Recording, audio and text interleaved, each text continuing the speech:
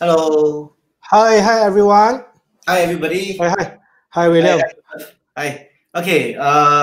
Thanks everybody for tuning in to our live feed, live broadcast for the essentials of travel photography. Uh, this is hosted by Fujifilm. So thank you everybody for actually coming online to listen to us. There's Joseph and myself, William, sharing with you a bit about travel photography and wildlife photography. Yeah. So hope everybody is doing fine. And so Joseph, how are you? Have not Yes. we have not been out for quite a while. Yeah. So I've been like grounded here until end of December. So it's a good 6 months or even about 9 months. Yeah, in Singapore right now. So Wow. how about you? Uh, it's been pretty bad actually. I have to cancel quite a number of trips. Then I still have some trips towards the later part of the year, the second part of the year. I just hope that everything is going to be fine and I can still go on my trips. Don't know when this will end. Yeah. Yeah, right now it's like the situation is like it's quite unknown to us, especially for us travel photographers.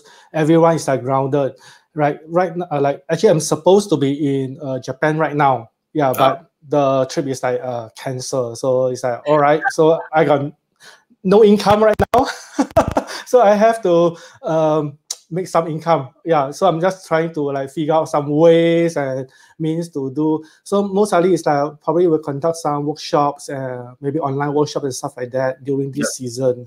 yeah, Yeah, so yeah. yeah, so it's like where's the next place that you're going to go? I mean, once the COVID is over. Okay, actually, this week I'm supposed to be in China, but of course, trip has been cancelled. So I still have an Africa trip Q3 of this year. So hopefully that everything is fine. That we can still go on our trips.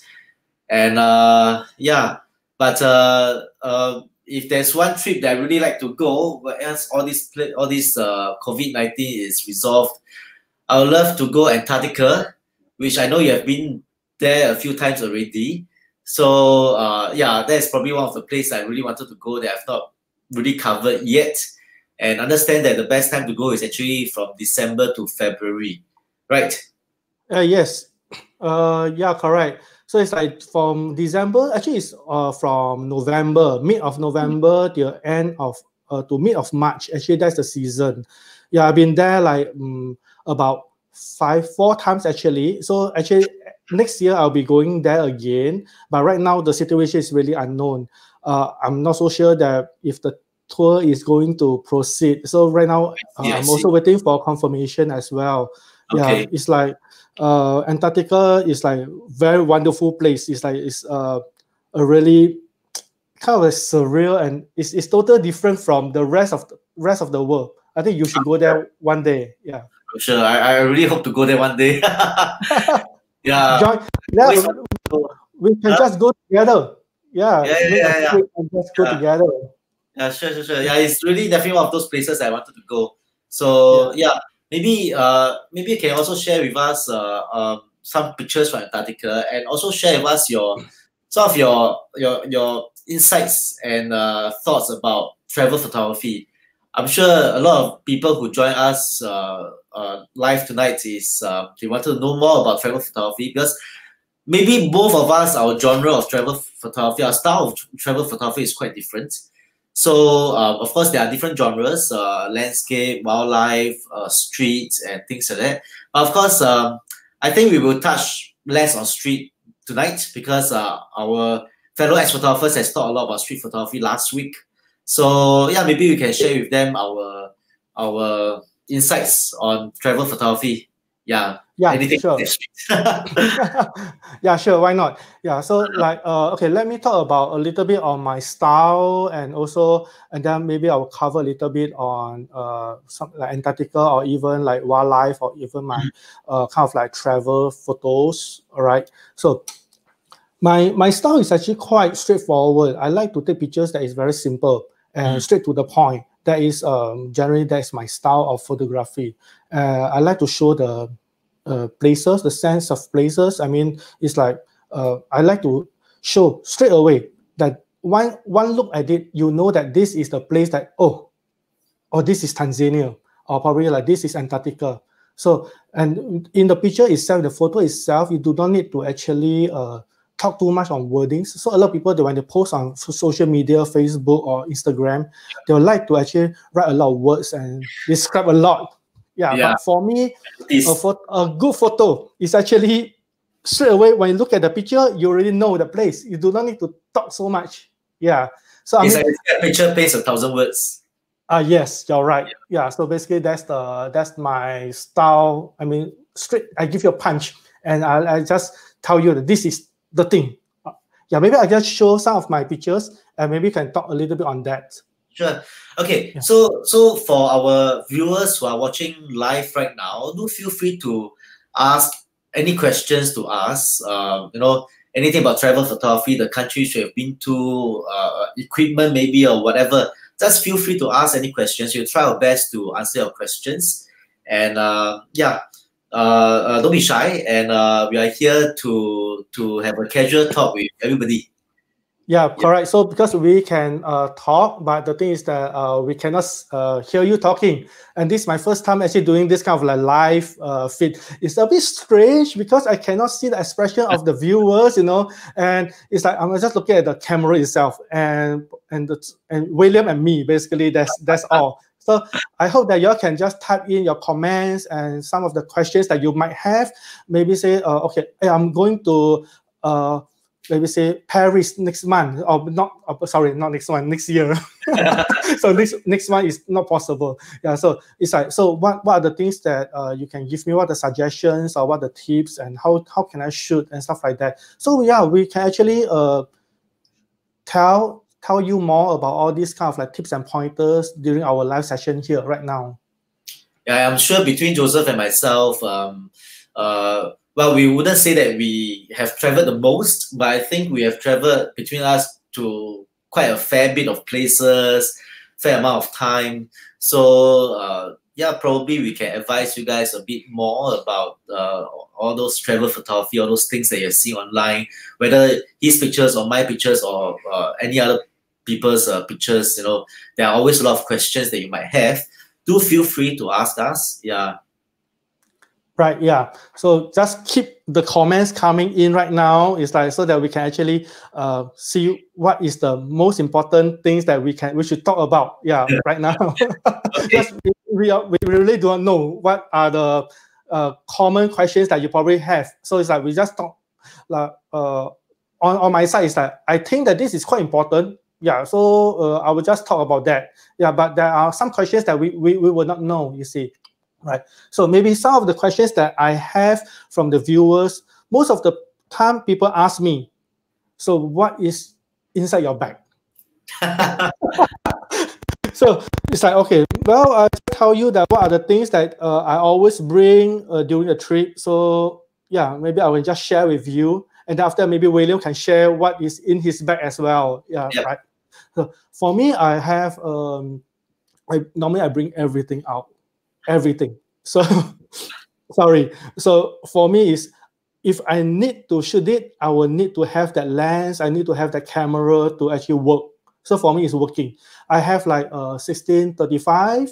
I have we're talking about DSLR. I mean a full frame kind of lens. Okay, so 16 wide angle 16-35. I have like 24-70, 70-200, or even 100-400, and also prime lens like the 35, 50, 100. Yeah, so I bring almost everything out, and of course filters as well, and tripod.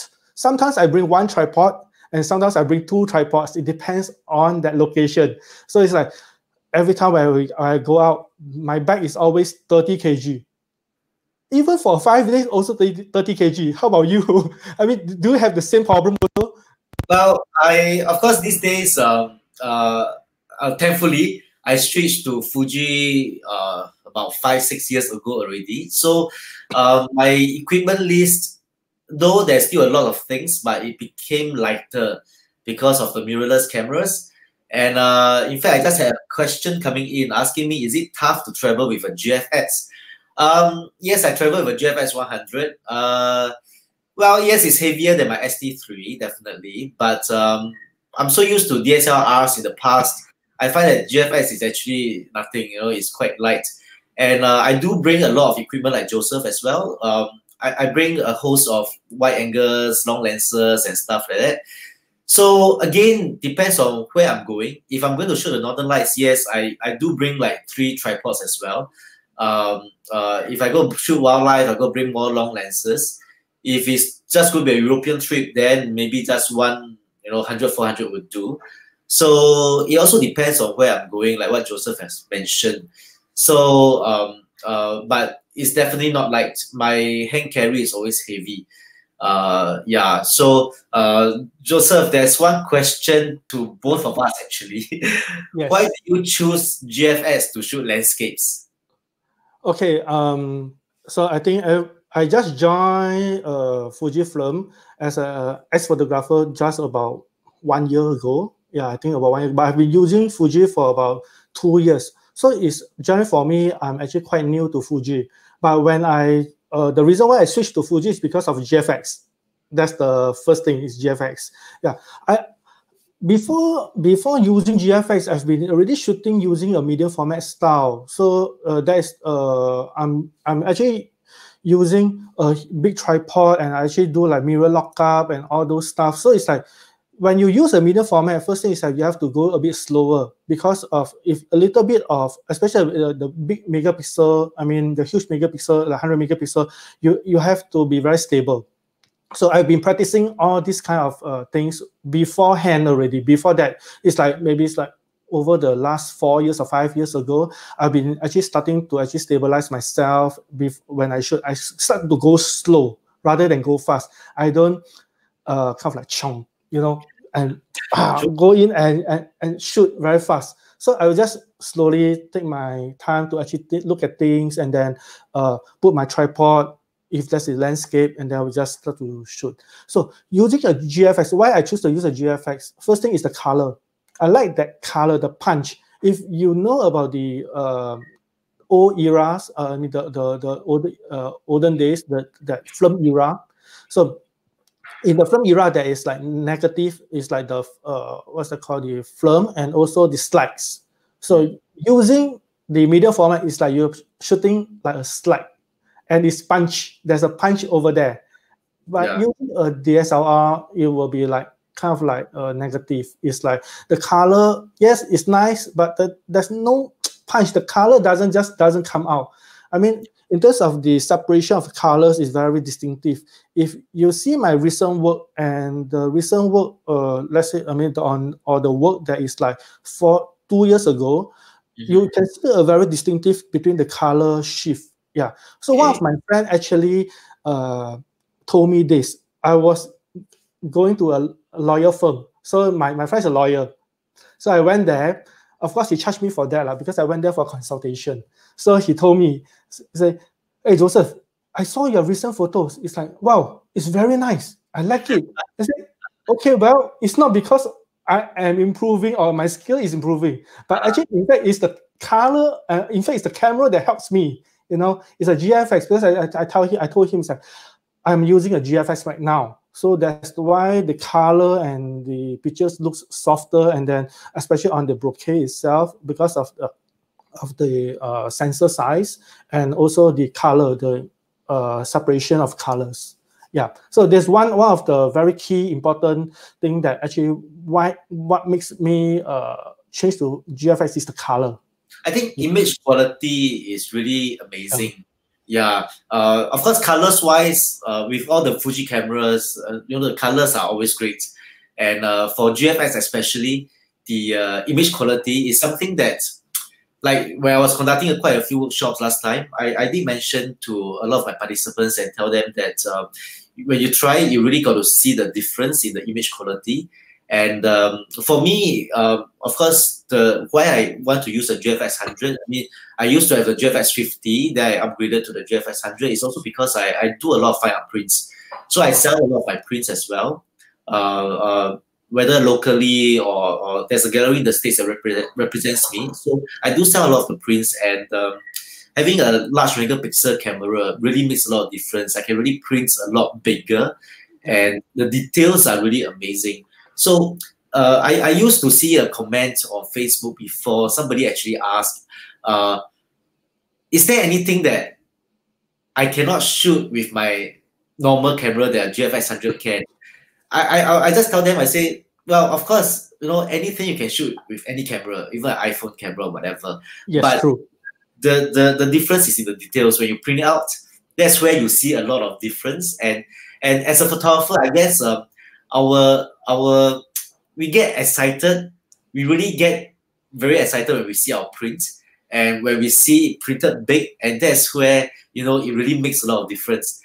Of course, I will have to tell a lot of people, you know, hobbyists and things like that, they might not want to print. You know, it's okay, but I guess as a photographer, that's where we really want to see the details and the difference in the image when we do the print. Yeah. Yeah. Yes, correct. That's one of the reasons why I also looking at image quality. I think a lot of people, a lot of photographers or a lot of hobbyists, they don't print. But once you start to print, then you will actually see, wow, I think I need, this is very important. I need megapixel. I cannot crop, because once you crop, you lose the megapixel. You cannot print big. I mean, when I say print big, we're talking about not saying like A4 size paper, you know, or maybe say I mean the A3 size. We're talking about 1 meter or 2 meters. So these are the big prints that we're talking about. So everything start to enlarge. If you just shoot and print on I mean Facebook, well, you can't see even a little dot. There's no difference, because I need to zoom in order for me to see that what's the called, the problem area, or the pixel itself that is not sharp or whatever. So right now it's like, well, when you do the 2 meters, wow, everything can be, everything, all your problems start to enlarge because bigger. Yeah, so that is the difference between why we have to use a good quality camera for a good image quality. Yeah, so that's why a medium format comes in. So right now, I actually saw some of the comments coming in. It's like, do you spend much time on editing? And someone actually find it very taxing on editing. So how about, I mean, maybe you want to share about your editing process? Why not? Maybe we share some photos first. Then we talk about some of the other questions that they might have. A lot of questions are coming in. Very good. So guys, very good. I see a lot of questions coming in. We'll take our time to address all your questions and concerns. But probably people want to see a bit more photos. So maybe you can share some photos first, and we see how it goes lah. Yeah, sure. So let me share about, let's say, about 2 or 3 photos before we change to William, and after that, then we'll address some of your questions, right? Yeah.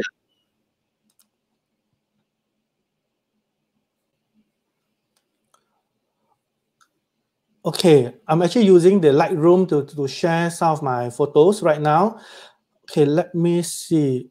Okay. Okay, so this is one of the photos that I took in China. Okay, I'm talking about a bit of cityscape. Yeah, Seda. Yes, you're right. It's Seda. So you see, one look, you know that is Seda. Correct. So that is my style of photography. One look, you know it's Seda. And of course, when I shoot my photos, especially for cityscape or landscape photos, there is a specific timing to it. I mean, for all the landscape photographers, they will know. Either you shoot in the early morning or the late in the evening, sunset timing. So for this shot itself, I'm actually doing it in the early morning. And I do a bit of long exposure to actually let the cloud actually move. Yeah, so that's the thing. Right now in Seda is restricted right now. Yeah, I cannot do it. Sorry, man. I wish that I can bring you. I wish that I can bring you there, or even William would like to bring you there as well. But the thing is that right now it's all blocked. This shot is a very old photo. It's like taken in the, I think, 2015 or something like that. Yeah. So it's like right now it's like nobody can actually go there now. Right. So so this is one of the very priceless shot that I have. So I just want to share with you over here, the cityscape. And okay, this is Italy in Cinque Terre. All right. So you see, the picture itself that I actually shoot for this scene itself is more on the composition. I like to have the wave, the houses, and also the spectrum of the sunset. Actually, this is a sunset shot. So this shot, a lot of people actually ask me, say, "Wow, how do you get that pink spectrum over there? That looks very nice." So I tell them that actually it's the timing. The timing is the key. This shot is taken with about 4 minutes long exposure. So the cloud actually, I pull it until a very, how to say, until slick, very slick. Yep. And the cloud itself is very smooth, and the water is also very smooth. The key thing is about timing. That timing is about 7 o'clock, if I'm not wrong. And it's like almost no light at all. It's after the sunset. So a lot of people, when they shoot, they like to take sunset shot, which means that the sun is still up there. But for me, my sunset shot is actually after the sun has set. Yep. So which means that I'm actually taking the spectrum. I like spectrum more than the sunset shot itself. Yep. Yeah. So because why I don't take a sunset shot is because especially when the sun is very strong, it's very harsh, and it just doesn't give you that kind of punch. And normally people take sunset shot, they want to take the egg yolk, you see. So with the egg yolk, you will have the flare that comes in. So that is why I always take spectrum shots. Yeah. Right. So how about William? Maybe you want to share some of your photos? Sure. Okay, maybe I just share some photos. Let's see.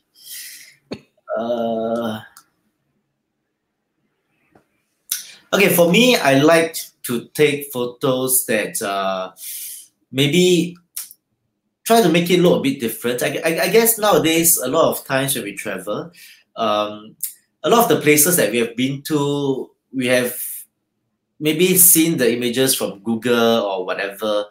And so sometimes I always try to give it a slight twist to it, be it a different perspective or different angle to make it look a bit different for some of the images, so that it make it look a bit interesting, so called.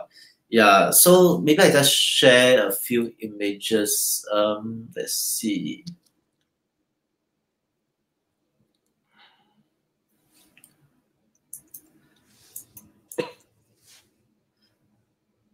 So this is taken in Turkey, actually. Oh, wow. This is taken in Turkey, and it's well, a lot of people go to Turkey and they take the standard blue malls and the images you see on Google, actually. And Me. sorry.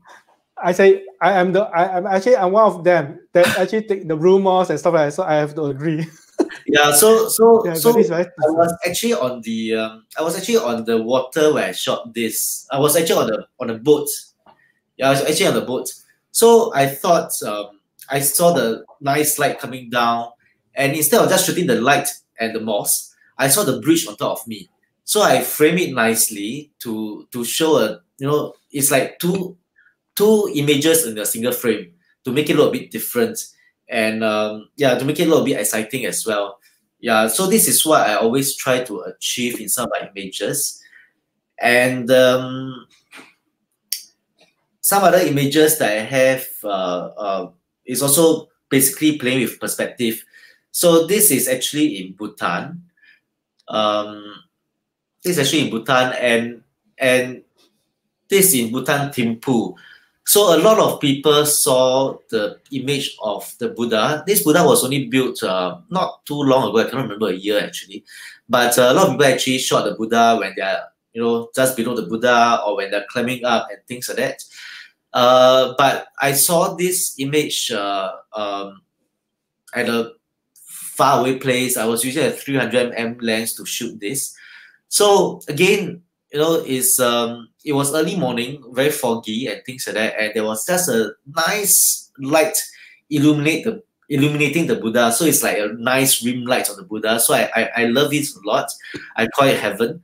So you know, it's just different and very nice. And again, a black and white photo always makes a lot of difference to an image. So this is what I liked. Again, some people, yes, they recognize that this might be in Thimphu, Bhutan, but again, it's probably not a common angle that they see usually. So, which goes back to my same ideology about bringing a lot of lenses like yourself, Joseph, because sometimes we never know what we might get. You know, so when I shot this, I was using a 300mm lens, and it just looks great. Yeah, then of course, sometimes I'm out in the desert. This was taken in Tibet. The story behind this was actually I was lost with two of my friends with our driver in the desert. So we actually saw the sand dune and we decided to just take a walk and shoot. And I was lagging behind because high altitude cannot walk too fast. And I saw this nice curvature, use an ultra wide angle to take this picture, and everything turns out nice. So to me, travel photography is also basically everything that we see when we travel. I don't really have, unless I'm on assignment, otherwise I don't really have a precise idea, or I have to shoot this, I have to shoot that, or whatever. Basically, travel photography is just whatever I see, whatever equipment I have at the time, and just shoot whatever is possible. Yeah. Yeah. So maybe for now, we let's see what other questions they have. Okay, go back to your what you asked just now from some of the viewers. How much time do you spend on editing? They find it very taxing. Yes, correct. So for me, I don't like to spend too much time on editing, actually, to be very frank. If people who go to my trip and actually shoot with me, they know I actually edit my photo very fast. Like in the morning when I shoot, after I finish shooting, when I go back take a rest, and my photo is out already, done, and I post it already. So which means that whatever I shoot in the morning, afternoon when I have a rest break or lunch break, I process it and done for that. And in the afternoon, I just process whatever. In the night before I sleep, I process. So every day I'll process, finish all my photos. So I don't think that editing is a very essential thing for me, because of course you need to edit, because I shoot in raw file. So when I shoot in raw, definitely I will need to edit my photos. That is the key thing, because in raw file itself, it doesn't have any color or the contrast, so it's just giving you a flat file. So you have to, instead of the camera does the job for you, so now you have to do everything yourself. That's why we need to edit. Actually, for all the photographers or hobbyists, you need to learn how to edit your photos, because that is what you want the look of the photo to be like. So instead of you letting the camera does the job in JPEG, I mean, after you should finish, it's stored in JPEG, that is, the camera does the job for you. But when you shoot in RAW, you have to edit yourself. So everybody have to actually know how to edit the photos. But how much time? So the key thing for me is, I'll spend probably about, most of the photos is about 2 minutes for me to edit in Lightroom. And maybe some more complicated one is about 5 minutes. Yeah. And if there's something that I really, really like, wow, it's like, I really love it so much. So I will actually edit in Lightroom. After that, I will go to Photoshop and I will enhance further, because why? Lightroom is a very fast, how I put it, is a very fast processing for me, which means that I can just do everything within 2 minutes or even 5 minutes and done. the photos is actually done already. But if I want to have, let's say, a little bit more on the detailing itself, I need to clean up certain areas and stuff like that. So I will need to go to Photoshop to do more on that, especially for big prints. So we have to actually do a lot of cleanup. I believe that William, you have this thing. I mean, you will do this as well. Yeah. So maybe how about you, William? How much time do you actually spend? I do Lightroom and Photoshop for the final details of the images. How much time do I do editing really depends as well. As a lot of you know, I'm also a wedding photographer, so I actually spend a lot of time on the computer doing editing. Besides my travel photos, I do a lot of editing on wedding photos. So I have to be fast as well. It can be taxing, I agree, especially if I'm editing like, sometimes I could be editing like 10,000 images per month because that includes my wedding pictures. So very taxing, definitely. But I also try to streamline it to make it faster. For travel photos, well, also another reason why I like Fuji also for the JPEG images, it works just fine. You know, it works great with the film simulation as well. Raw images, yes, for the bigger prints and for some of the details I need, I might still use the raw images, but otherwise JPEG images are good. So actually, for some of my participants in my trips, I actually show them on the go. So when I shot an image, I can transfer the image to my mobile phone immediately and Instagram it. Within 10 seconds, you know, the picture will just come out nicely. Of course, Instagram pictures, we might not use it for big prints or anything like that, but for some of the hobbyists, you know, they are not really going for photo excellence. It's just something that they want, you know, good photos here and there. They are very happy already. So I tell them, well, if you might not like to do a lot of editing, you can just transfer to your phone, Instagram it, and it's very fast. You can get a lot of images out very fast. But of course, for some of the more serious hobbyists, then yes, even during the workshops, travel workshops, I actually go through with them on certain editing to make it faster and show them what we can do, you know, with Lightroom and Photoshop. There are a lot of things that we can do to make your images look better. Whether is it just getting a right feel and mood of the images, or getting a right exposure, getting a right color tone. All this, you know, we can always do it very fast as well. And surprisingly and quite interestingly, a lot of participants in the workshops, when they saw it, they realized that, oh yeah, sometimes when you have something in mind already, you don't really have to spend so much time on it. And after a while, just get the hang of it. But what's more important is, I would just tell people, you just got to do it more often. Because I do it day in, day out, sometimes certain things comes very naturally. I'm sure for Joseph as well. So of course, if I don't do Lightroom and Photoshop for 1 month, maybe my fingers get a bit rusty as well. So yeah, basically you just got to do it often. And of course, people will say, oh, you know, we got day job, we don't do it that often. Well, there's no shortcut. I mean, I used to work in the corporate world as well. Even then, I do editing in the night, every night. Yeah, so this is something that we just got to manage it somehow. Yeah. Yeah, I actually agree with William. Is that a lot of people ask me that, well, I have the Lightroom, but how do I edit? I'm going for a course. See, a course will actually teach you on how to use all these kind of tools, like the brush, the filters, and maybe how to actually catalog your files or photos itself. So all this, you're learning how to actually use the Lightroom. But at the end of the day, how much the dark shadow to apply, how much brightness to apply, how much this contrast or saturation that you're going to apply, that is all depends on you. So yeah. That is what my feel is. But for me, the first thing is that when I teach photography on the ground, is I will tell my participants or my customers is like, first thing, you just got to shoot it correctly first. When you shoot it correctly, actually, there's nothing much you need to do. The picture is already, wow, correct angle, correct kind of like the zoom in is like correct. I mean the way you frame it is correctly, you know, so you don't need to crop anything. So everything is all correct. So right now, what you need to do is only a little bit of, let's say, the saturation, the contrast, the exposure, just to make sure that it's correct, it's bright enough. And that's it. If you look at my workflow, actually, I always adjust that few things only. And that's it. And yeah, just like what I actually show you on the screen just now, the Italy Cinque Terre shot, you guess that how much time I actually used to edit that photo. Actually, I showed it in my workshop before.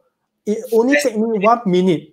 It only took me 1 minute to actually edit that photo. Maybe William want to share that photo again just now that you want to share that screen again. So maybe I will just stop. Okay. Yeah. So this is the shot. So a lot of people say, wow, it's like, are you sure that you did not do a lot of like Photoshop or whatever inside there? Actually, I didn't. To be very frank, over here, if you can see my mouse cursor, I just brighten and do a little bit of saturation on this on the houses. So I just make it a little bit more saturated and brighter. Okay, and I actually tune the temperature to a little bit more blue tone. Okay, and in the overall picture itself, I actually do more saturated. And I brush those what's that called, the rocks over here on my left hand side, on the left hand corner here, to be brighter, because when I shoot that time it's actually quite dark. So I just brighten it up on the shadow side, and that's it. So it's like 1 minute. Actually, for me, I'm actually doing very fast because I do it almost every day. I know where to do the highlight, where to actually increase the shadow, and where to actually do all the saturations and stuff like that to make it a very punchy kind of photo. But if you are not that fast enough, but it probably take you about 5 minutes. But the key thing is that you have to practice. Yeah, the tool is all there, but with the experience, when you practice it, then you actually get a hang of it, so you can do it very fast as well. So actually, it comes with experience. Yeah. Yeah, definitely. Yeah. So another question that they have, let's see. Will you bring an iPad or laptop for travel photography, or both? Do you have time to back up your images? Okay. So William, you want to start first? Or okay, I guess these days I get a bit lazy. Of course, if I'm on a job, if I'm doing a pre-wedding overseas, definitely I do 2 sets of backups every night. I do bring my laptop, I do bring my desktop, my hard disk as well, to do all my relevant backups, definitely. But for travel photography, again, unless I'm on assignment, otherwise, if I'm just on my normal travel photography, sometimes I have to admit I get a bit lazy, so I probably did not do my backup. But I definitely would bring my laptop as well. So yeah, this is definitely things that I would do. So some people might ask, you're not worried that, if you're not doing your backup, what will happen? Again, for the Fuji cameras, for the SD3 and GFX, there's two SD card slots. So the images are already backed up in the second slot, so it's okay. Yeah, so I don't have to worry too much about it, especially if I'm not on assignment. Especially even sometimes I'm on holiday. I do bring a lot of equipment as well, even on holiday. I do get my images, and of course for those trips I probably don't do much backup. But on assignment, definitely, whether is it travel photography, my pre-wedding overseas, 2 sets of backups definitely a must, because if I lose my images, that's it. Yeah, so I cannot risk that. Yeah, what about yourself, Joseph? Yeah, for me, I always bring my notebook, my MacBook Pro along. So even in my trip, I always tell my customers to actually bring them when you go for a tour, any tour, if family tour or even my photo tour or any tour itself. Because what I believe is I spend so much time and effort and to travel all the way down there. So what if really, touch wood, if something really going to happen, if like the the cut actually spoils. Actually, I mean, a lot of photographers, they have actually this kind of issues. It's like shoot and they're halfway. Oh, it's not the camera that is 40, but it's the cut that is 40. So how? Yeah, so you will lose all your photos that you've taken over the past 2 days, and it's maybe one of cameras with 2 slots. Yeah. So first thing that you need camera with 2 slots so they can actually save it simultaneously. That's the first thing. But for me is I'm using a GFX, and I'm getting the 128 GB. I mean, the SD card is the fastest and the highest capacity already. But sometimes with the capacity, it only allows me about 600 photos only. So if I'm going out for the whole day, 600 is not enough. So I will need to have more than that. So that's why, and the card is expensive. So I rather buy a portable hard disk. That's what my workflow is very simple. I get a MacBook, I get a portable hard disk, let's say a 4 tera portable hard disk. And every day I just dump everything inside and I just format my SD card, because one SD card is like maybe $300 for one SD card, but a portable hard disk is only like $100 or $200. So I think it's worth it to actually invest in a portable hard disk, I mean, as a backup solution. So that's what I'm doing basically. That's my workflow. So I actually back up everything because I edit every day. You see, my workflow is that I edit every day and I back up at the same time. So that's my workflow. Yeah. Nice, definitely. Okay, maybe we show some more photos to share with our viewers before they get bored. Okay. So maybe Joseph, where are some of the exotic places that you think is exotic enough for the viewers? Maybe the images. Okay, maybe I can show some places. Okay, like this one. Okay, we'll talk about this. Okay. We can share the screen. Yep. Okay. Okay, we'll talk about, this is not really exotic, but is I believe that not a lot of people actually went to this place before also. This is in Cuba. So I went to Cuba before. It was like quite a tough process to actually get in there. Yeah. So I actually, you actually need to get a visa before that, before the Cuba actually opens up, because I think that when Obama actually it was in position, actually opens up the travel. I mean, they actually leave out the ban. But right now, I don't know what is the situation right now. So sorry? No status updates. Yeah, no status update. So right now it's like, I don't know whether do you still need a visa to go in or not. Yeah. So the last time I actually did, I have a visa to go in, and I actually went there. So this is one of the shot that I have, right? That is in Cuba. So they are actually dancing in the street. Yeah, okay. I actually have a flash with me, and I just took a shot with that. Yeah. Okay.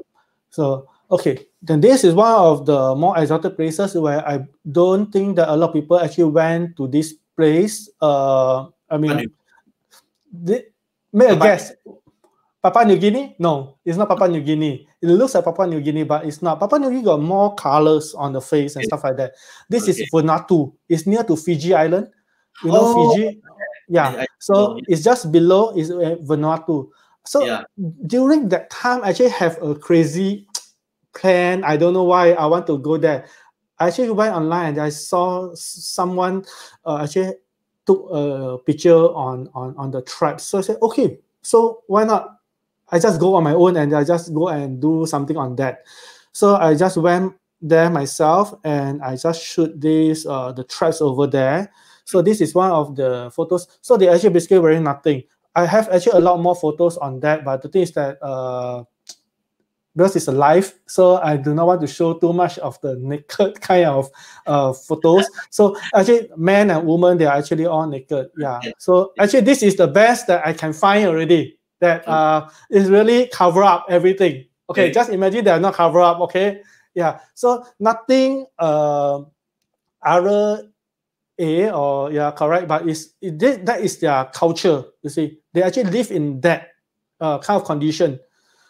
Over here in Vanuatu, they actually, what is their main staple? You can see that they have a tummy, tummy. So all the men and women, they don't eat rice. They eat starch, a lot of starch, or like tapioca, sweet potato. So that is their daily stapler.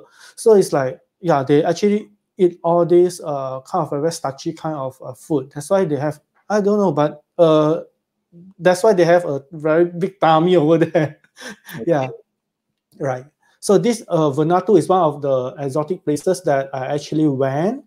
Okay, and yeah, so this one is also in Vanuatu as well. So I take it a very clean shot. So I just asked the kid, said, "Hey kid, come, look at me." So I was just taking it from top down. So he's actually looking at the sky.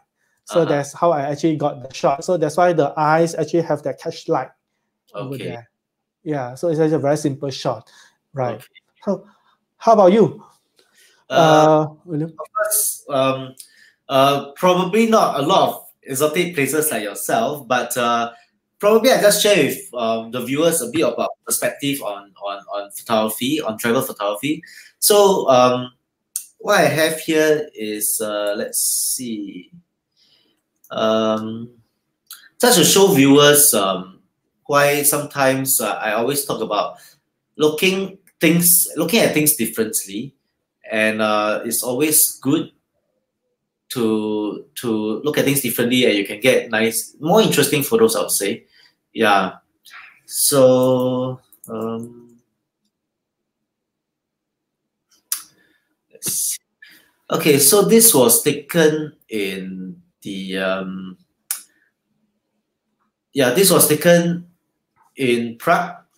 So I guess a lot of people have been to Prague, and they've always seen the Charles Bridge, the Prague Castle, and things like that.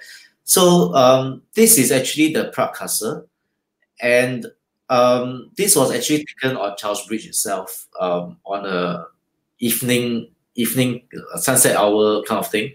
So I saw a lot of birds flying around and things like that. So I thought, hey, it makes it very interesting to frame the Prague Castle with the birds. And no, the birds are not Photoshop, in case anybody is wondering. But I just framed them nicely, with the birds. Frame the Prague Castle nicely with the birds. So again, it's not something that when you Google Prague Castle, you always see a lot of images of Prague Castle. But again, images like this is something that is very me, shapes, lines, and things like that. And of course, maybe black and white. And it's also another image that we don't see often. So I always like to bring people to a new perspective on the places that they would go to. Again, for all my participants, I always tell them, even there are some places I've been a lot of times, but every trip there, I try to look at it differently with a fresh, pair of eyes. At least, I can get something different. And the next image, this image is actually of a boatman docking at the ship. So a lot of people are shooting, I'm actually on the second level. There are 2 levels. So a lot of people are actually shooting on the first level, getting images of the boatman. It's raining, that's why he's wearing a hat. So I told my participants, okay, why not we just go up there and get a different view. So I really love the lines, the shape, the triangular, the circle, the hand. As a travel photographer, the hand, the details on the hand tells me so much story about the boatman. But again, I don't have to show the boatman's face. I just show a graphic image, a triangle, a circle of the head, the hand, and it tells so much about the image. So this is what I usually like. And yeah, just to let people read more about the image. Yeah. Another image, this was actually in Finland. I was actually on the dog sledge.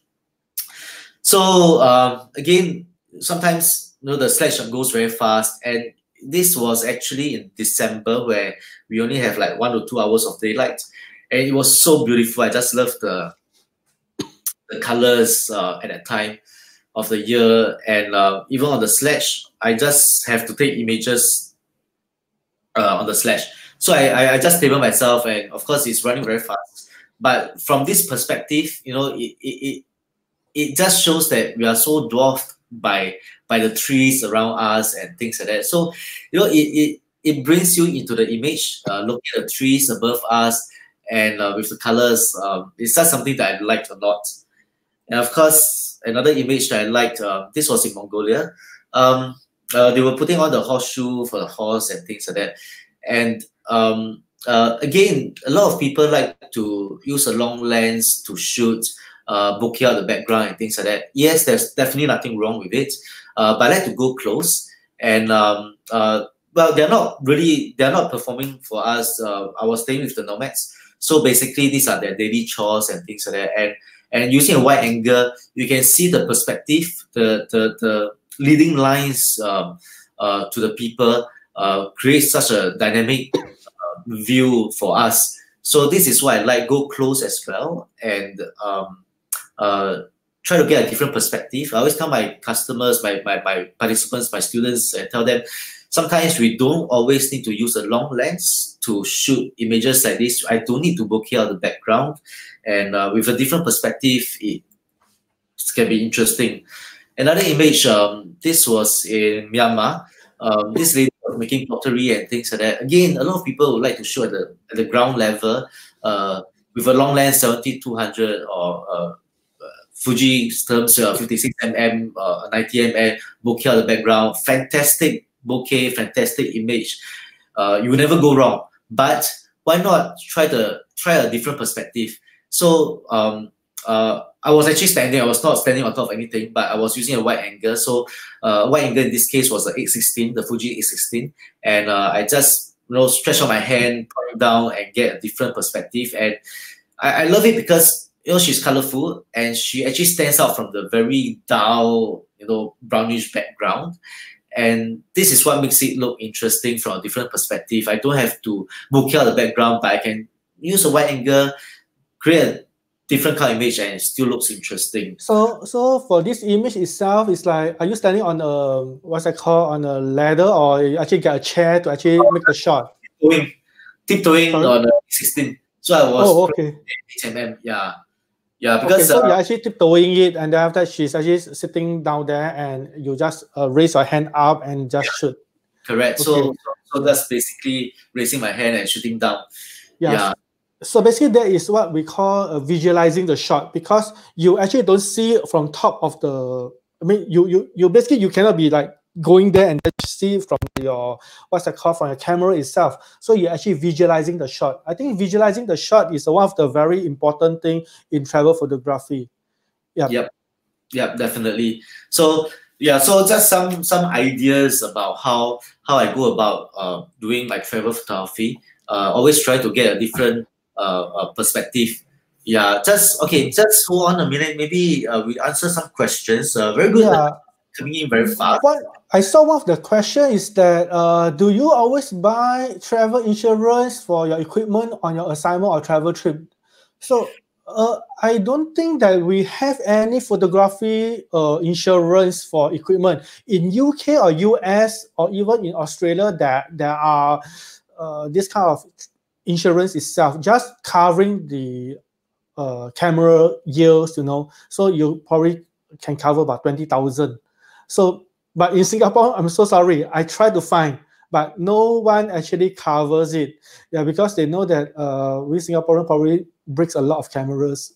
So so right now, what in my experience is that I always buy travel insurance, of course. So let me go a little bit on the details on the travel insurance itself, because I claim before, and my customers also claim before. So maybe speak through the experience is that per item itself, it depends on your coverage. It's about $500 to $1,000 per item, which means that let's say the lens is 40, it only covers you $500. If your lens is worth $2,000, I'm so sorry, they only give you back $500, and that's it. So if you crack it, you probably can only get that amount, right? So this is from my experience. So how about you, William? Did you have this kind of? Well, I many years ago, I used to have insurance that covers my studio, which includes overseas. but I have never claimed before, so I never knew whether that insurance was good enough. But something happened in between, and I lapsed the insurance, and I just never cover it anymore. But travel insurance definitely I must have. So again, I tell my participants, all of you should have a travel insurance in terms of maybe flights delay and etc. etc. Equipment, like you have mentioned, not much coverage we have here. It's just a risk that we have to bear, I think. Yeah. So yeah, unfortunately. But okay, let's see some of the other questions. Do you guys travel with family? If so, do you bring many gears with you or try to carry as light as possible? Well, I don't have a kid. I mean, I do travel with my family. My dad and things like that. I do travel with a lot of equipment as well. Yeah, but I can't say much for people with kids, so maybe Joseph can share a bit on that. Okay, I just did one family trip for 45 days with my family only just last year, November. So we came back 45 days with my family. Yeah, correct. Okay. So we went around the world. So it's like I traveled from Singapore to where's the place? LA. Then from LA, then down to South America, Colombia, where we have the protests. And then after that, we went to Antarctica and then to Europe before we fly back to Singapore. Nice. So for me, that is half of it is a family trip and half is my own, business trip basically. So, but when I am alone with my family, normally I just bring one camera and that's it. Sometimes I don't even bring a camera out. Yeah.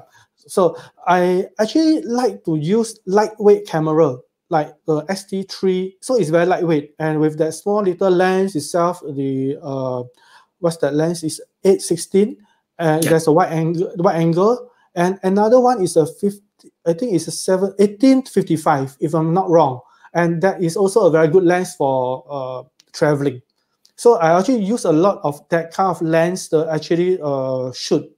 Yeah, and I find the ST3 is very, very good for travel, especially it's like so lightweight, and then the quality is so good. You know, if you can see one of my project that I did with ST3 is in Norway. I actually use that to shoot video and as well as the photos itself, and the quality is wow, nice. And I basically it's like after I use my ST3, the ST3 and the GFX.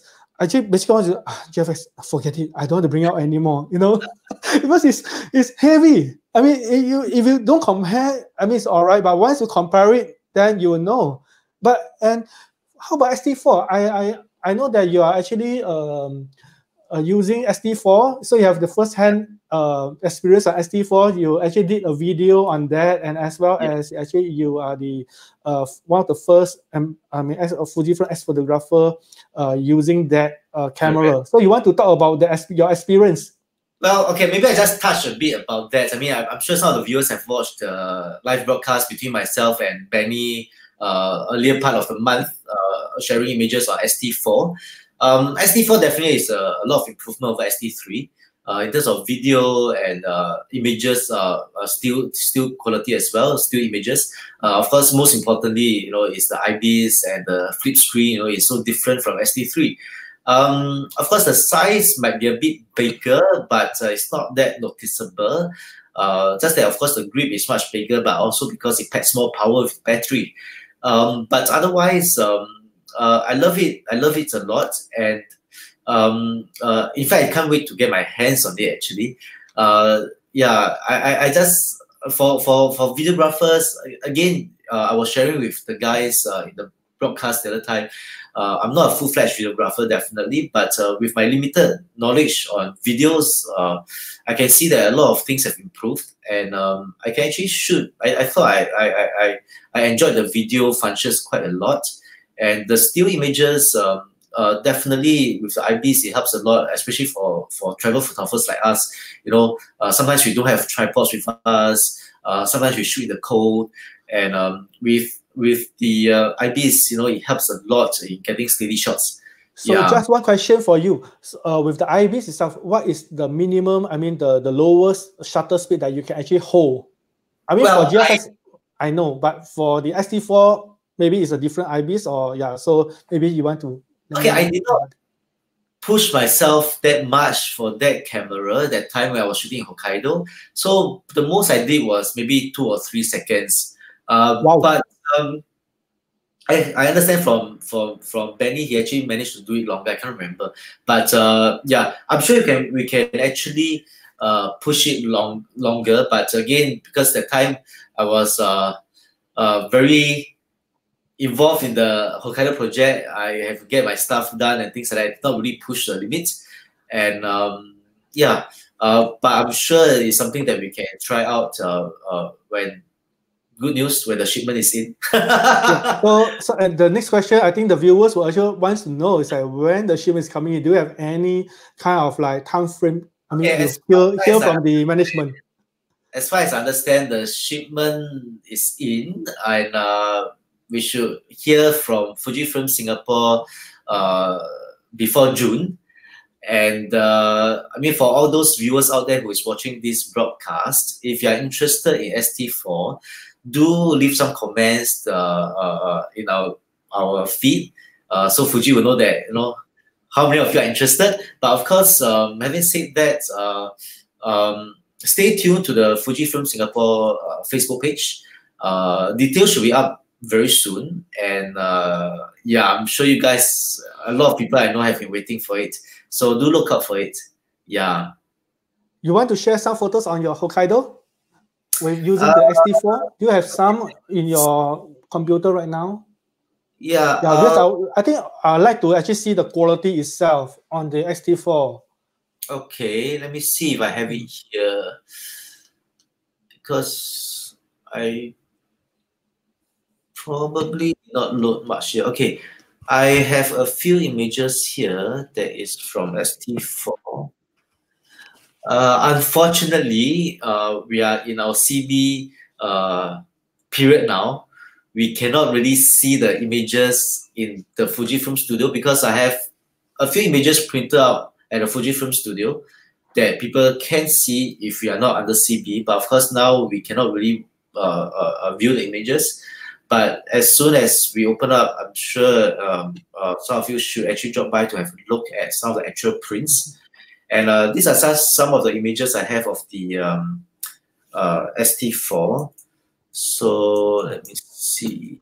Okay, maybe I just address one of the questions that I saw on the Facebook page itself, is that how do you get the story? Do you camp out there and wait?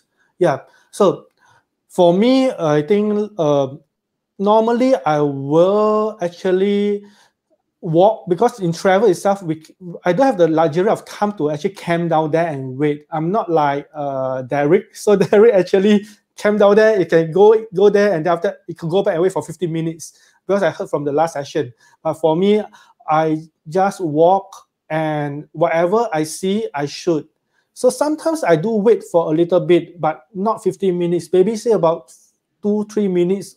I'm okay for waiting for that. If let's say it's really a very good shot, but normally we don't have that kind of luxury. I mean, because we are going to move, we're going to walk from A to B, and then we only got a limited time frame while we are traveling. So that's the thing, right? Yeah. Just to add on to that, before I touch on some of the ST4 images, I do, well, it depends on my genre of photography as well.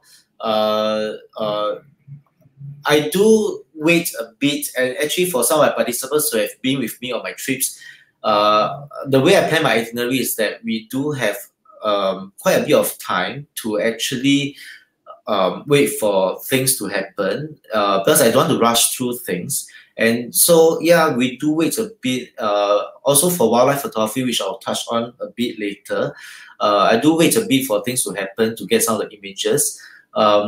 For streets, yes. For some of the landscape stuff, I do wait a bit here and there. When I used to do my Aurora trips, I used to I used to shoot throughout the night for 6-7 hours. So yeah, some of the crazy things we do. But yeah, before I go on further, just to share a bit of images. Maybe you want to share your images on the ST4. I think the viewers are really rushing us already for that. Yeah. Okay. So this was just 4 images from ST4. Yeah, these are some of the images in Hokkaido. Some of the fogs and when it was snowing and things like that. This was shot with the 100-400 lens with a 2x TC, I think. Yeah, so of course, I was out in the open. It was snowing quite heavily with a long lens. The IBs definitely helped a lot because the fox is actually moving quite a fair bit. I was really going after the fox to get a shot in the snow. So with the IBs, it helps a lot because otherwise, sometimes some images might be blurred as well, especially with a long lens with a 2x TC. Yeah, I'm sure a lot of people know there will be some difficulty. So again, this was with the SD4 as well. This should be with the SF 200mm lens, and I love it. Of course, sometimes wildlife images, I always tell my participants as well, I try to create certain stories in it. Instead of shooting the fox alone or things like that, I capture it at that moment where the fox was looking at the two crows looking at each other. So anyway, it creates a certain story in the images, like what's the fox thinking, and for the viewers to actually deduce themselves, what's happening at this point of time, and yeah, what goes on behind the animal's mind and things like that. So of course, ST4 images, all these are ST4 images, nice sharp images. This was with the 200mm lens as well, f2. And again, for wildlife photography, I try to wait for the moment. So I'm sure a lot of you have been to Hokkaido to see the cranes as well. They move very fast, and again, when they crow, I think you call that, when they make noise, it doesn't last for very long, and the vapor doesn't come out forever. Yeah. So for me, focusing have to be fast. So for SD4, focusing definitely a marked improvement over SD3. So even for SD3 in the past, if you have seen some of my images in Kenya with SD3 on the project, I really don't have any problems with focusing as well. So SD4 is even better than that. So you can almost imagine, how much better can that be. So again, this was with a 400-400mm lens, 2x TC, early in the morning. I'm sure a lot of people who have been to Hokkaido for the cranes would know this place as well. Very far away location where you definitely need a very long lens to shoot the images. Very cold in the morning, -30. So again, SD4, as with most of the SD cameras, can withstand all the -30, -20 degrees temperature with no issue at all. And with the long lens with 2x TC, even in this kind of weather, I was not using a tripod. I was using hand holding. No issues capturing images like this. So do look forward to more announcements from Fujifilm Singapore Facebook page for the ST4. Yep. Do you feel that the ST4 colors is much more better than the rest of, the previous cameras? The predecessor. Well, do you feel that it's better, or it's about the same? I personally feel that it's about the same. I don't see any significant difference. I've always loved Fujifilm colors, and anyway, a lot of colors I do, even if I'm not into the original colors, I do a bit of toning for the images. So yeah, to me the colors not much difference from the predecessors, and even then not much difference for me. Yeah, and yeah, so I that's not something that I will pay much notice of, but I would pay much more notice on the focusing and things like that, and the tracking, of course, for wildlife photography. Yeah. Tracking, the focusing, and all these things are definitely very important to me. So these two things definitely have a lot of improvement over the predecessors, definitely. So yeah, I would say, well, as soon as the CV is over, I'll encourage a lot of people to, if you're still considering the SD4, Upgrading. Yeah. Of course, try it at the studio and test it for yourself and see how much better is it. And I'm sure, you guys will not be disappointed. Yeah. I'm actually looking for it. I mean, I'm just waiting for it to be launched and to get a hand of it, to get the stock for it. Yeah, so I'm really very excited to actually waiting after the CV. It's like, wow, I'll just grab and play with it. Yeah. Okay, yeah, so because from Anyway, you were saying? I was just looking at some questions. Yeah. Okay, for me, I just want to actually highlight a bit on the profile of the Fuji itself. So it's like there's a lot of color profile. So some of the color profile that I like actually is like the Chrome Classic. Yeah, which I actually use quite a lot. And for black and white, I actually use a lot from the Acra. I mean Acros, sorry. Not Acra, Acros, sorry, Acros, yes, correct. Yeah, so these are some of the profile that I actually like it a lot. And that's one of the reasons why I actually choose Fujifilm, because it has the very correct color simulation like the old film. The film on the film days are basically. So actually basically when I shoot in digital, but actually I get the look of the film simulation. And which other cameras doesn't have that. I mean, yes, you can be very close, but it's not as close as the original, So that's one of the reasons why I actually choose Fujifilm. Yeah. Yeah. In fact, for the film simulation, I love the Acros plus YE filter. That's my favorite for the black and white. I love the Velvia for all my sunset and sunrise shots. For people who used to shoot slides like yourself, I would say, the Velvia colors replicate the slides so well, so nicely that, it's something I cannot get in Photoshop. Yeah, correct. You just can't see the difference. It's like, wow, it's like really the punch is there. The color itself is just, wow, it's that look, it's the look. It's exactly the look. Yeah, correct.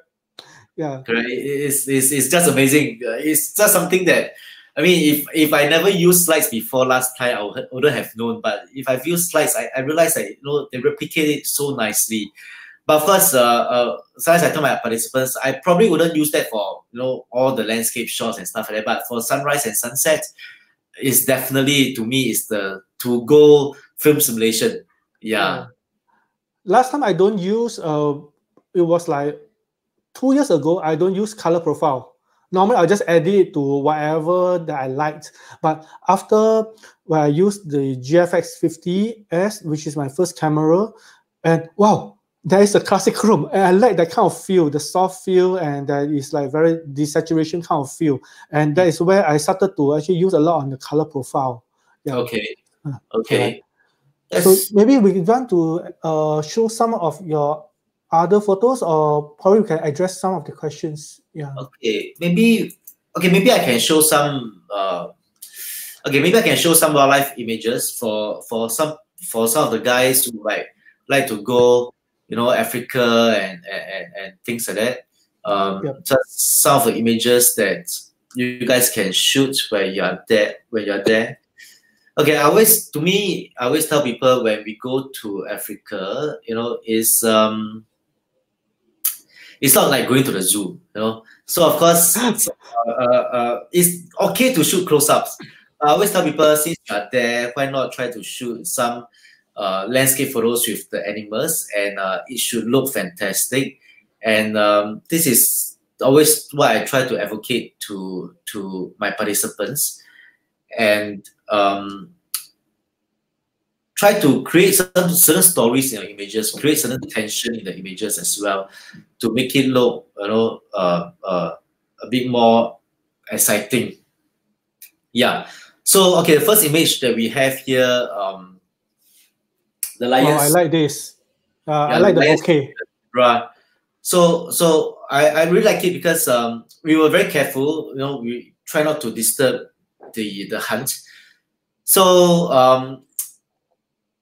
play with the depth of field, with the long lens and things like that, and it creates that tension. To a viewer, you look at it, you feel like, oh, what's going to happen.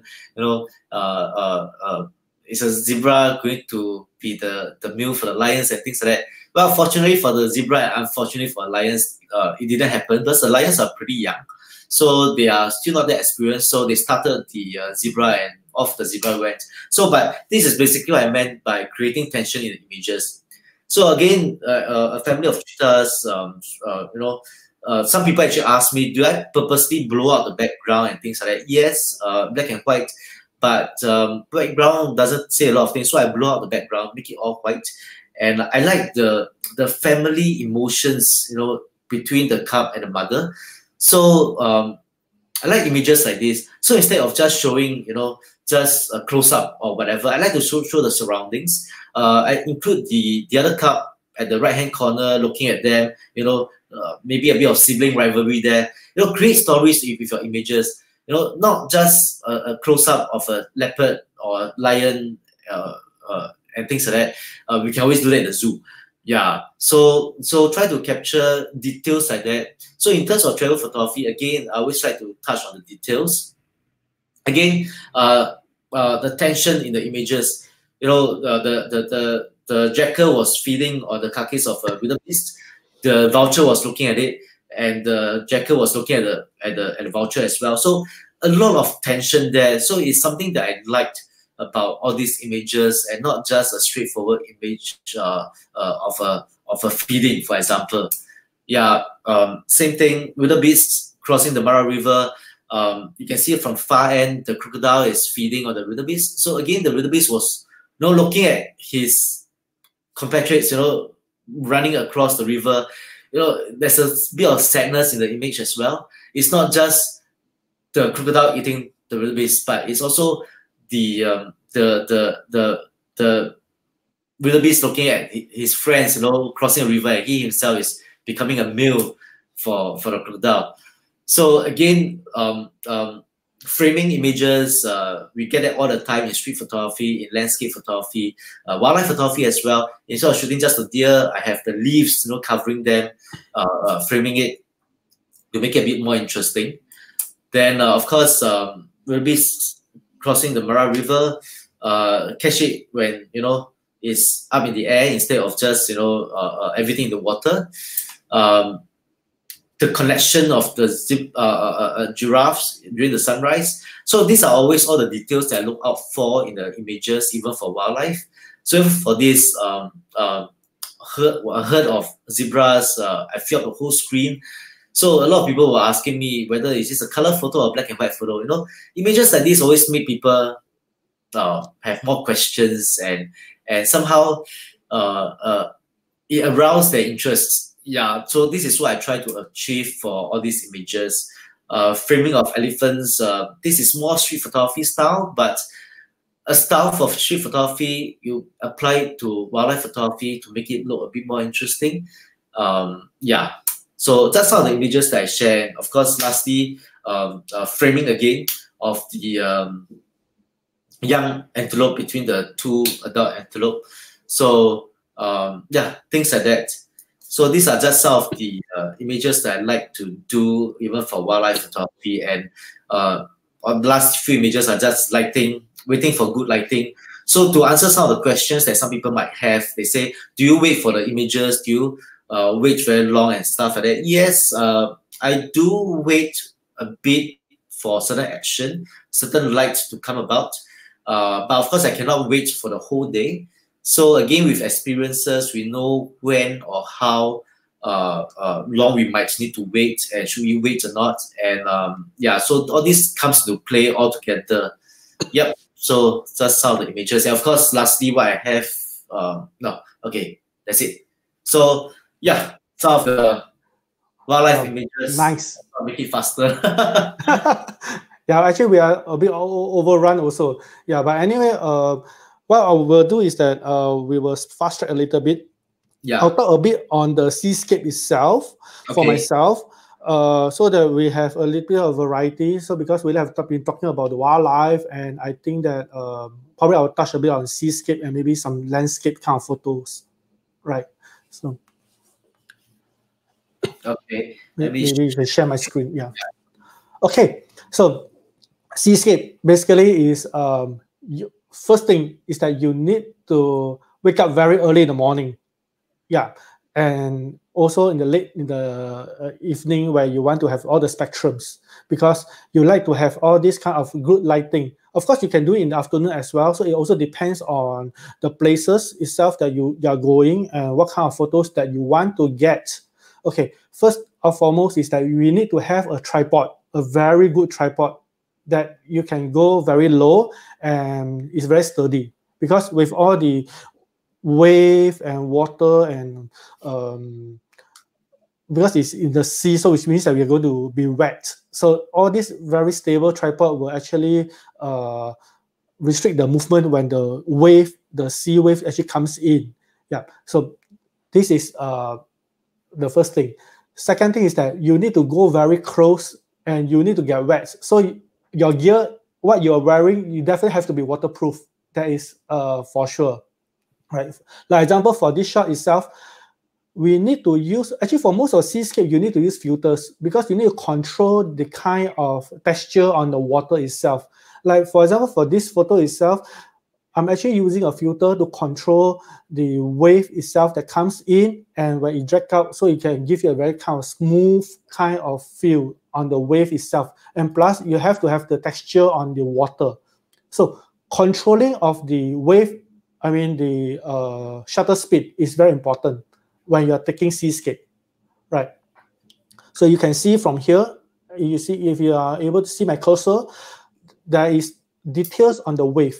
It's not like I'm going to drag it like, let's say for 30 seconds and everything will be all, actually you will not see the wave, but you can see the sand actually, yeah, or it will be all washed out, means all white. Yeah. But what we want is actually the texture. So you have to control it around maybe say 1 second or so in order for you to get that kind of wave details. So then come back against that. What is the thing that what is the setting that you need to use to control? So first is that you know that you need to have a 1 second kind of speed. All right. So now second thing, what is the thing that you need is ISO. Correct. ISO is 50. You know your speed, you know your ISO is going to be as low as possible. Then what is aperture? Right. Then you have to control between the ISO and aperture to equals to the shutter speed. So which then I will need to balance it out. Yeah. So that is how we actually need to do a calculation on the balance itself on the on all the settings. Yeah, on all the technical settings basically. Right. So right, let me go on to the next scene.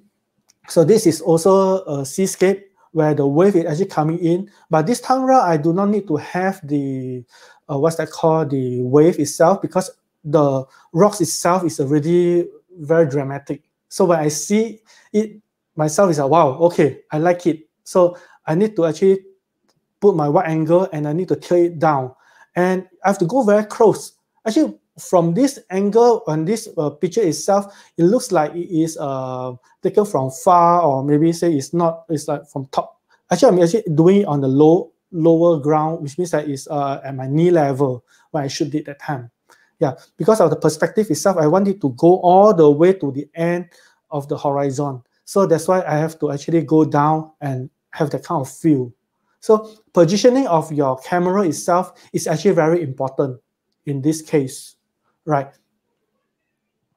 And this is also another one which I have to actually go into the water itself, and yeah, I have to walk into the cave or this rock area, which is like 30 minutes of walking in the rocks and climbing the rocks. So when all these pictures are presented to you, you do not know how much effort we actually go into actually to this kind of shot. Yeah, this is taken in Spain. So they have this one of the iconic kind of rock. So I actually go there and then just take this, and luckily it's a good weather, it's a sunset, and the wave actually you have to read on the tide as well, because on this day itself the tide is actually low. So that's how we are able to go in. But actually 2 days later the tide is high tide, and we are not able to go in at the same time. So the tide is very important. So you have to read tide the tide level, and also you have to see whether is it a good weather or not. Also whether is it worth to go in and shoot, because if it's going to be a cloudy day or rainy day, so you know that it won't be nice at all. So do you want to walk in for 30 minutes and to make that shot? So you have to do all the calculations. So that's why for me, whenever I do a photo tour or when I do a tour, I will just make myself at least 2 days or 3 days for me to stay down there. So I will do a bit of things, and we need to see the weather. So if the weather is good, then we go for the shot. If not, normally I will just go to a restaurant and eat. So that's for me. Right. Okay. This is the same thing. This rock, but inside a cave.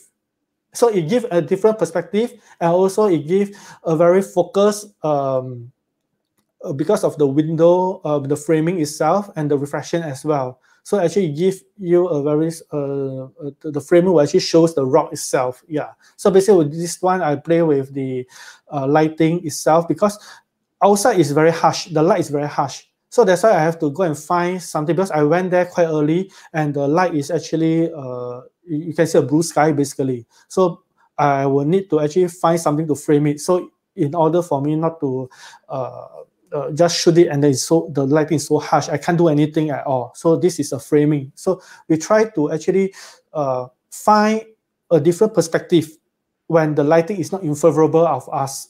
So in this case, we do shadow lighting, right? And this is in Iceland. It's a very simple shot, wave. It can be like a wallpaper if you like it. So same thing as well is that you have to control the wave. So how do you get all the wave, the streak of wave, the lines? I mean how to say in the picture itself, all the wave, you can see the streak of all the lines. Basically, the wave have to come after you, which means that it has to go past you, and when you retreat that time, then you start to press your shutter. Your shutter itself. Right. Sorry. That's when you will get wet also. Yes, that's when you will get wet also. So in this to get this shot, you have to risk of getting your feet cold, and definitely it's going to be wet. I actually in Iceland I bring 3 pairs of shoes, because I know that with my style, my kind of photography style, I will get wet. So whenever I go back, I just use the hair dryer and dry my boots. Every day, every single day I have to do that. So sometimes it's wet in the morning, and then after I have to go out in the afternoon. So I have to have another pair of shoes, you see. So it's like, wow, this is tough when you are shooting seascape. Definitely it's tough. And for this one, also in Iceland, I think that a lot of people actually go to Iceland and shoot the ice itself, the floating ice, basically. Yeah, correct. And how do you actually get them to be very dramatic and nice? Is that you have to go very close. I'm using a 16-35 or 20, or even 24 mm. I just need to go close, very close. And this is quite dangerous, because behind there is a lot of those kind of chunky ice behind me. And when the wave comes in, the ice will actually move. So sometimes you don't know how it's going to move, you see. And when the chunk of ice lands onto your feet, it's just a rock that lands onto your feet. So you have to actually, besides shooting, you have to also see behind how is the ice going to float, you see. Yeah, so that you don't put yourself in a dangerous position. So all these kind of things are the ground experience that we have, that I can actually advise that whenever you shoot this kind of seascape, first thing is that you have to see around you. Don't just shoot and not seeing behind. So you have to be sure that you are very safe. Yeah. So, okay, then I will skip. This, I think, nothing much also will skip. Okay, so this is how I shoot one of my participants. So this is how we actually get that shot. So I'm actually shooting him because he just shoot in Iceland, he just shoot the rock. So I think that, okay, well, I have that shot. But why not I include him inside? I said, hey, you don't move for 2 seconds. So you just imagine that he don't move for 2 seconds. Yeah, and I actually use I actually used this 2 seconds to make this shot, and you can see the kind of wave that comes in and retreat, right? Yeah, so that is how we do our shot on the ground, right? Okay, this is in Lofoten, and I also use I'm using an ST3 to shoot this shot itself, and also I control it using an ND3 filter. So to get that kind of texture. So I also control it around 1 to 2 seconds. Yeah, so normally for wave, you want to have the texture, normally it's about 1 to 2 seconds. This is one of the tips that I can actually share with everyone, right? Okay, I think it's end of my slides here. Okay, interesting. I don't do a lot of seascapes actually.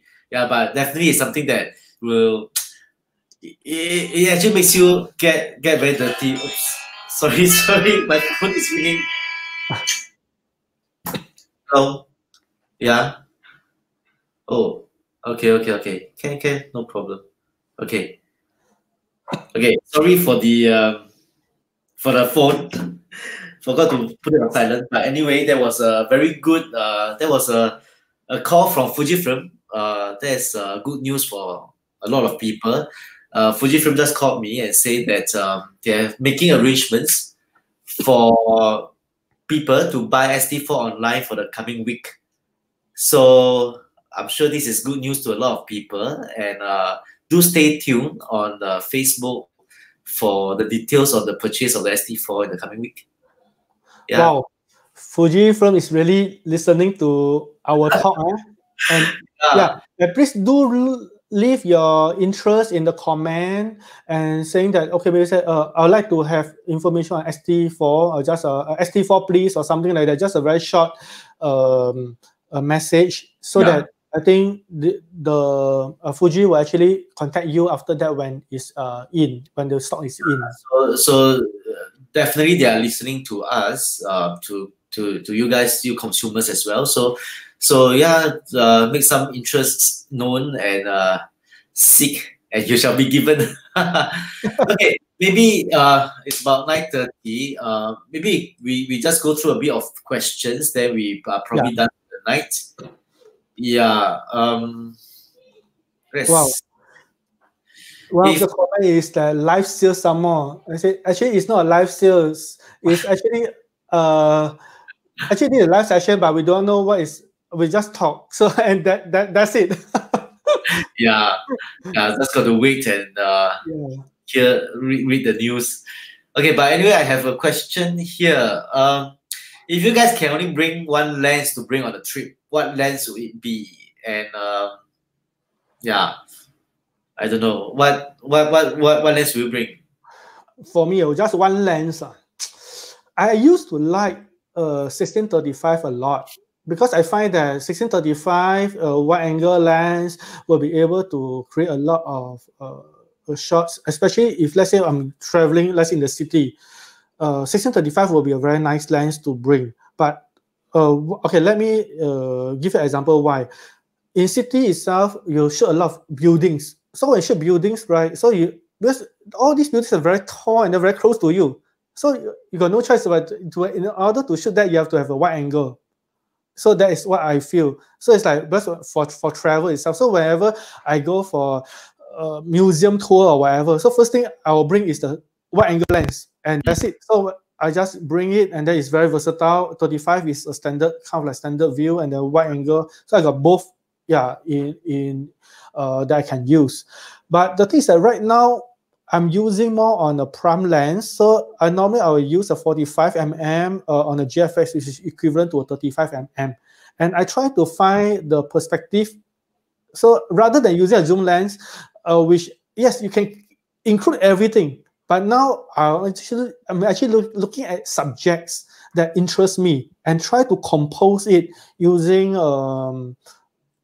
that lens itself. So I actually walk a lot and trying to find, okay, example, I like this thing very much. So I will just move around and then I will just make that shot. Yeah, with that one lens. Yeah. Okay, I think if I'm using the ST series, okay, I'm very much a prime user kind of guy, unless I need to use zoom lenses and stuff like that. But if I'm talking about going to normal cities and stuff like that, I think I still like a 23 mm. I would like the 23 mm 1.4 instead of the f2, mainly because of the extra stop that I have, and to me it's just something very versatile because well, I can shoot a lot of things with the 23 mm, which I actually use a lot, and of course I also get what Joseph meant about having a 16-35 and things like that, because 23 mm also just in between. So yeah, it's something that I really love a lot, and I can actually get a lot of images with that lens, and not conspicuous enough, small enough with the SD3, and actually yeah, manage something that is very comfortable to me. Yeah, if I'm on a GFX, then maybe I don't know. I use the 110 a lot actually. It's Wow, really, that's a huge lens. yeah, it's a huge lens, but it's one of the favorite. It's But the quality is very good. The yeah, quality, the bokeh behind is like wow. yeah, It's it's just very a good nice. lens that I use it so much. Of course, again depends on where I go. If I'm on a city, maybe I'll just bring a pancake lens, the 50 mm. But otherwise, 110 is something that I use a lot, even for landscapes. In fact, a lot of landscape photos I use the 110. People shots I use the 110. So yeah, I'm torn between the 50 mm and the 110 actually. So that's for the GFX. But otherwise, the ST series 23 mm is definitely the lens to go for me. The 1.4, yeah, Yeah. yeah. So yep. So maybe we have time for one more question. Let's see.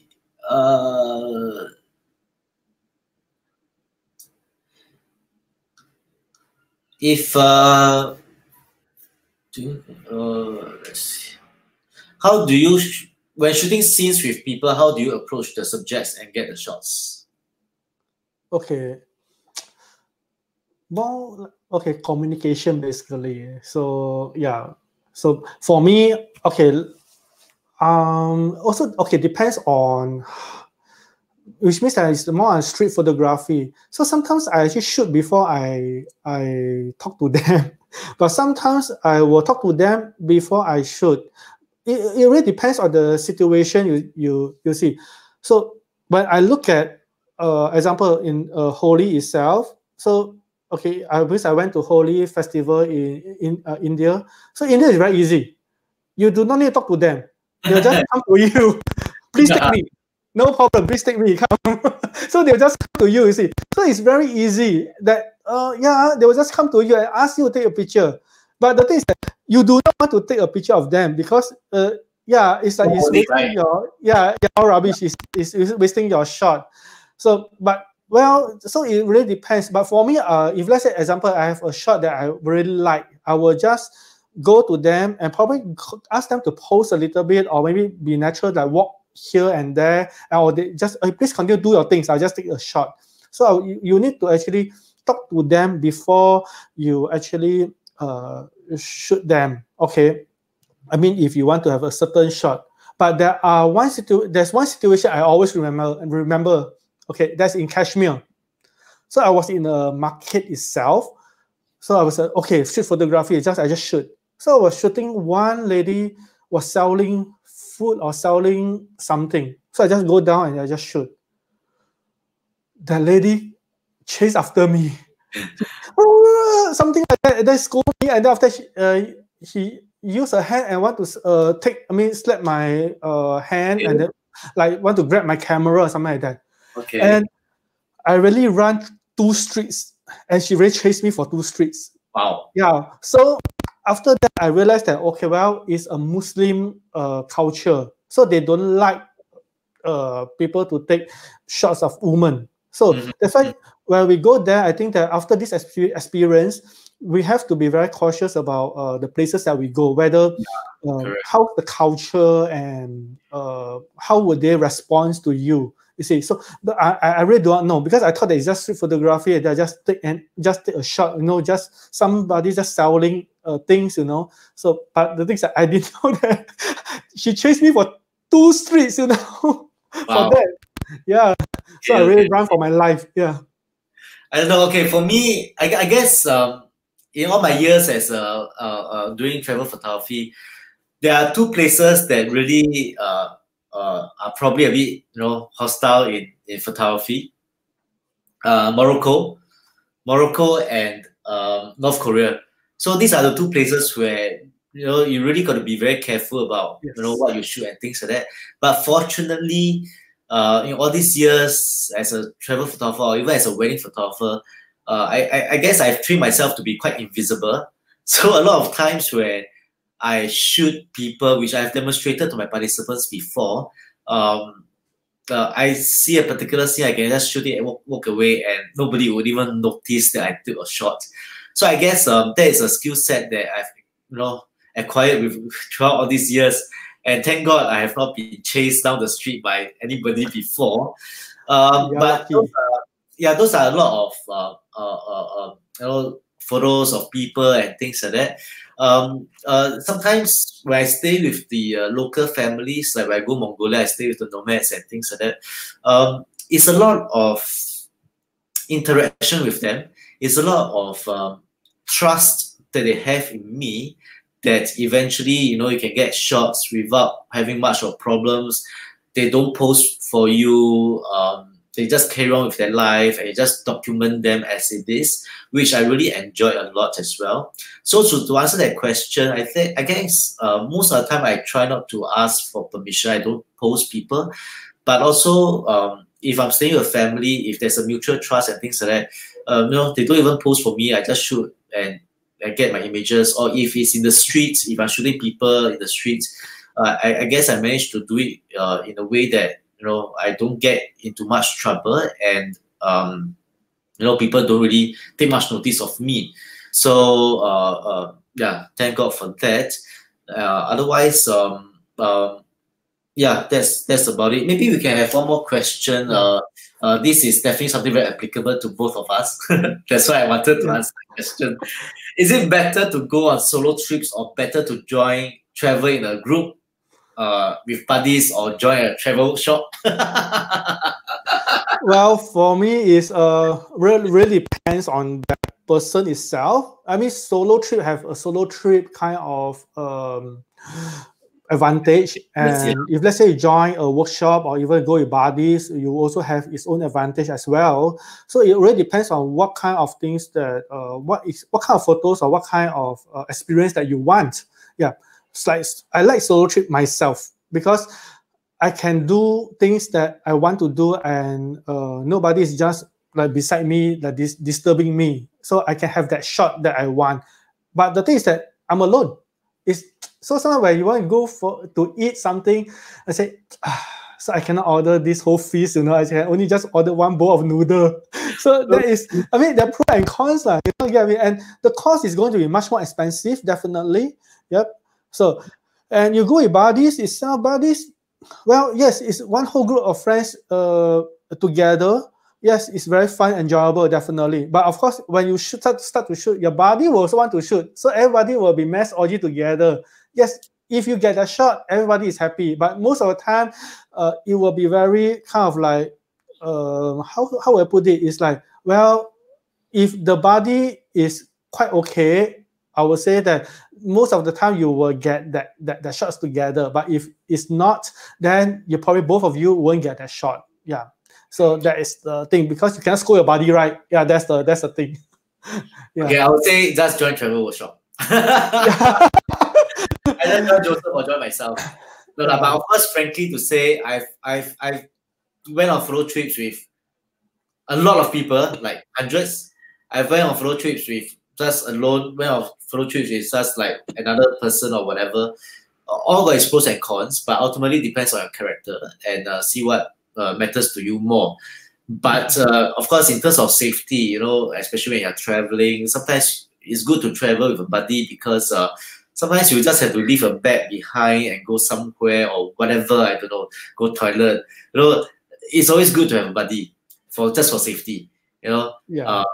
That's why when you join a photo tour itself or photo workshop, your safety is our main concern. So we make sure that you go there, you will come back safe. That is, for me, my workshop is that you go there with me, you will be safe. Yep. That's it. Yeah. Yep. So I think we also overrun. Yes. Anyway, okay. I think that's all we have for tonight. Yep. Thank you very much for Joseph, Fujifilm as well, and of course for having this live broadcast. And thanks to all the viewers who actually spend their Saturday night watching this live broadcast of two travel photographers. And I hope you guys actually have some more insights about travel photography. And if you guys have a lot more questions on travel photography, I mean, our CB is until 1st of June, right? Yeah. So there's still a month to go, a month plus to go. If you guys want to have more of such things, whether is it me, Joseph, or any of the other ads photographers, do go to the Facebook, make some comments. Yeah. I'm sure Fujifilm Singapore will actually read your comments and try to work out something. We are at this time of the year, this period of time where we cannot go out for workshop or anything like that, but we can always share our views online and share a lot more things with you guys. But of course, we cannot do it for very long because I'm sure everybody got very short attention span. So sometimes you wouldn't want to listen for a long period of time, so we cannot go on forever. But if there's interest, we can always do a short 1 hour, 1.5 hour kind of thing, and I hope it would be beneficial to you guys. And Joseph, any last comments? Well, for me, I think that I got nothing much here, and just support Fujifilm. Yeah. Enjoy our workshops. Yeah, William and me. Yep, and we have our JFS 100 over here as well. Joseph, you have yours also? Oh, yes, of course. This one is time to advertise, basically, right? Yeah. Before correct. We close it off, yeah. So, yep. If you have not tried the JFS 100, try it soon once we are open. Yeah, and yeah. Thank you very much, and that's thank all. You. Right, and thank you, everyone. Everybody. Bye. Thanks. Bye. Bye.